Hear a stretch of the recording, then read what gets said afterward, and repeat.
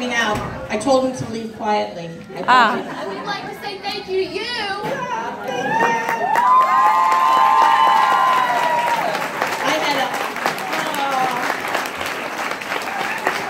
I had a wonderful helper here, Sarah. Sarah came every rehearsal. After she went to school, she came, she worked hard, she choreographed some of the songs. Very proud of her. She's in high school now. So, I'd like to thank Mr. David. David, he's over there. He might be back in the other room with those kids that you don't hear. He works at Mayfield and he comes over and he helps me. And then we have Donald, my other son, and he works at Hammond. And he was helping all the tech kids here.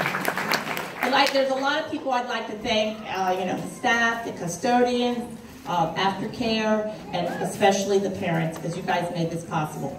And as I told the kids, I have some good news and some bad news.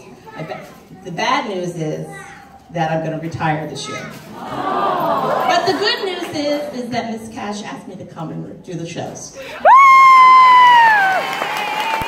Unless she changes her mind. So I'm going to go say my goodbyes because they're back there. Please make sure that if your kid is coming for the enrichment fair to perform, if they're coming from Miss Holy Islinda, they can also perform. They can do more than one thing.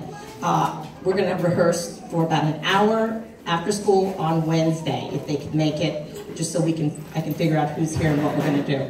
But thank you once again. It's been wonderful. I loved it. 3 weeks. 3 weeks.